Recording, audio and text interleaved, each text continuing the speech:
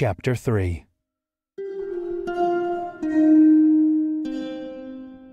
Beleaguered Bovine. Now, a grim statistic about Bishop's Point is, it has the highest rate of deaths from being sat on by a cow in the world. It is ridiculous how many bovine-related fatalities it has had. The farmers in Bishop's Point don't even keep cows. They're too dangerous. All the cows there are wild and feral cows. This makes them even more deadly. There's something about the water in Bishop's Point or in the grass that just makes cows vicious. You take your life into your own hands going into the moors without adequate protection from the packs of wild cows that prowl the moors, looking for their next victims. Farmers have even reported the cows taking chickens and sheep.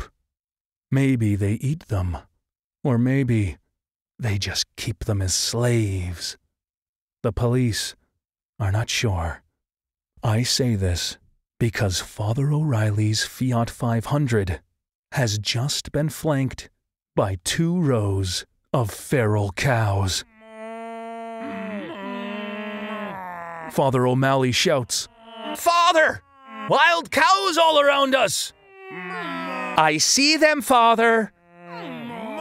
"Floor it, Father!"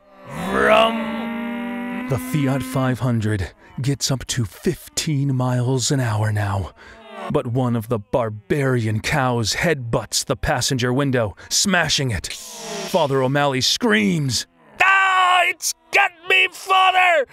Its double jaws have locked down in my ear!" The cow has a tight grip with its fat teeth on Father O'Malley's ear. Father O'Reilly has no choice but to slow down to 5 miles an hour, or it will rip Father O'Malley's ear off. Father O'Reilly begins to slap the beast with a glove he keeps in his glove box.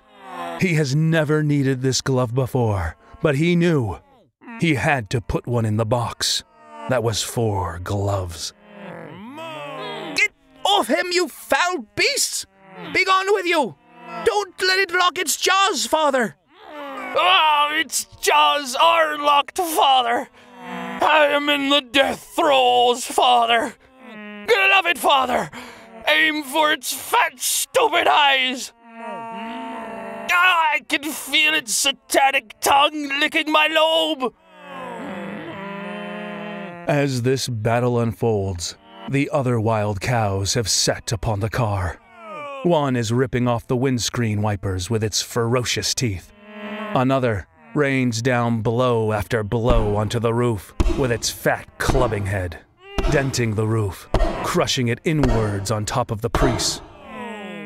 Father O'Reilly pokes the attacking cow in the eye with his finger. The cow releases its death lock on Father O'Malley as its right eye spins in a circle and it lets out a horrific honk! Honk. Father O'Malley grabs Father O'Reilly's shoulder. "Go! Drive, Father! Give her everything she's got!" Father O'Reilly stamps on the gas. The car rockets up to 20 miles an hour, with the pursuing bovine fading behind it.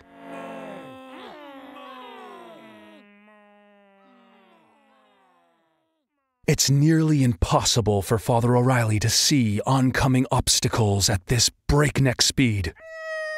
He swerves around clumps of grass that could easily overturn the car at this reckless velocity. Father O'Malley looks behind them. He can see the imps closing in on the bovine. The wild cows turn to face the oncoming imps from hell, with mean looks on their cowy faces. The car goes over a small hill, so the cows and imps disappear from Father O'Malley's view.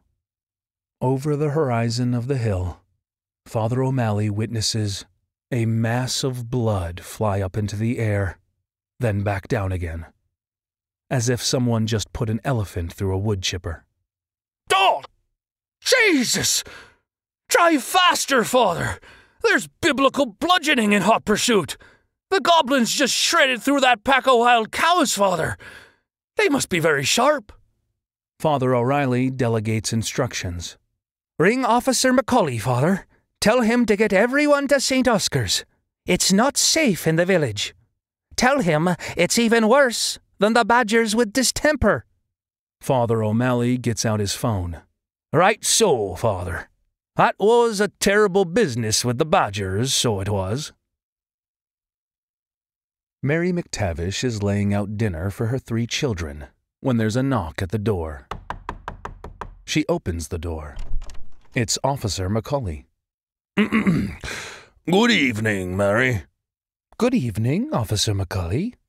Is everything okay? Well, not really, Mary, no.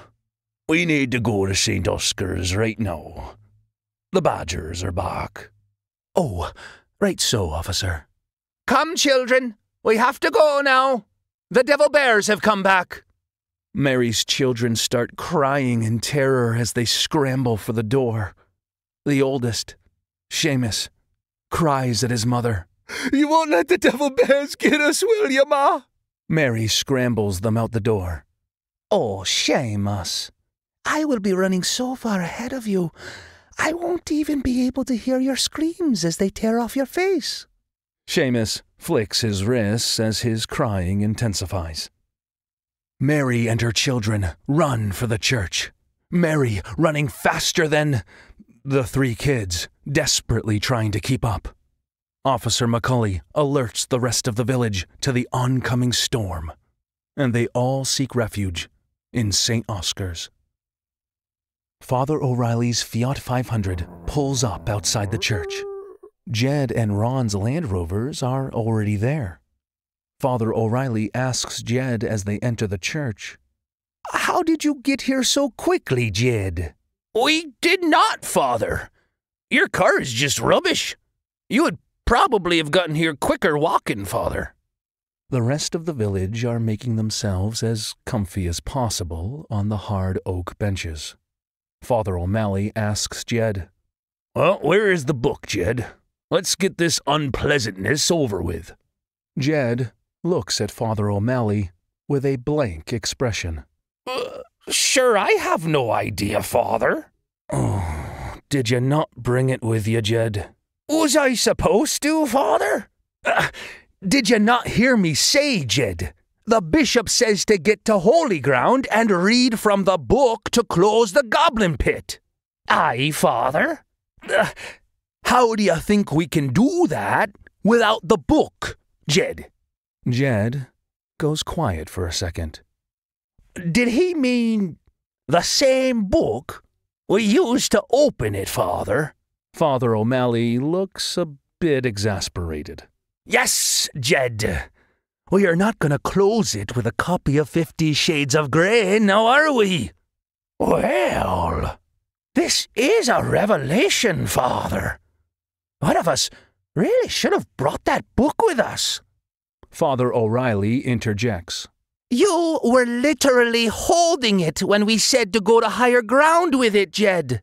Jed gives a heavy sigh. Oh, that just makes the irony even worse, doesn't it, Father? Officer McCauley walks to the windows. The church is now surrounded with gnarly satanic horned imps, hellhounds and beasts with glowing eyes and wings. Those badgers have got a lot bigger this year, Fathers,